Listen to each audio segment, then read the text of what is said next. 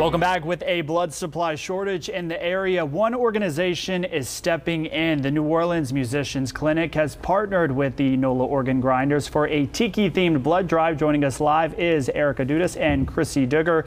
We appreciate y'all's time this morning. Good morning. Good morning. And you're already dressed up. It's going to be a good day. It starts in a few hours. Starting at 11 o'clock to 5 o'clock at Tipitina's, 501 Napoleon Avenue, we're going to be having our fourth annual blood drive. We have 14 dance troupes, we have 4 bands, we have 16 community outreach tents. It's going to be a big day. We're blocking up the street. And do you have to wear a Hawaiian outfit to take part, or how does that work? Well, we expect around 850 people to come today, and they're going to be wearing anything from costumes of their dance troupes like the NOLA Organ Grinders, the Pussyfooters, the Jailhouse Rockers, all the way to Hawaiian themed. You don't have to be in Hawaiian themed to come out, but it's encouraged. It's encouraged. And one thing pretty interesting right now, we were speaking during the commercial break, everything going on with Harvey over in Texas. A lot of the blood here in the New Orleans and Louisiana area is being shipped over to Texas, creating a shortage here. Touch on that if you can. Well, as we do this in August, because there's a shortage of schools. The schools are out. We have a peak in violence. It's hurricane season. Now it's hitting Texas. We're able to send the blood to Texas. The blood center, their primary goal is to service New Orleans. But since there's such a great need there, they're already sending products over to Southwest Texas, Southwest Louisiana.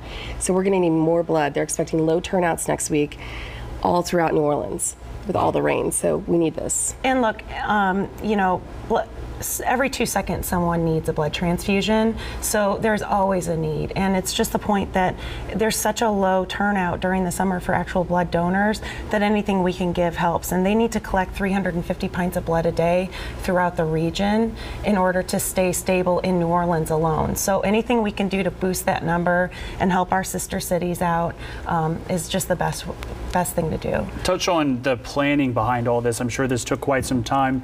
And when you see so many people coming out, what's going to be in your heart, you know, helping so many people? Like you said, so many people are in need in blood every minute. Yeah, this is our 4th drive. Mm-hmm.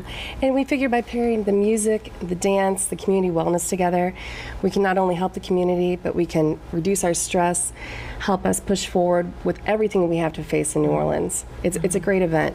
And it's free. And it's free. And it's free. And you don't have to give blood to come out. So if you're scared of needles, we totally get it. But the process itself is really quick and painless. It's about 15 minutes to give blood. We have a streamlined registration process this year, so blood donors should be in and out. It's really something that you can do, that everyone can do to help. All right. Well, guys, we appreciate your time this morning. It's going to be an awesome event, I'm sure. Thank you. Thank you for stopping by. Everybody comes out. Absolutely. And of course, for more information, it all kicks off at 11 this morning. Take a look. So if you'd like to participate, all the information right there on your screen.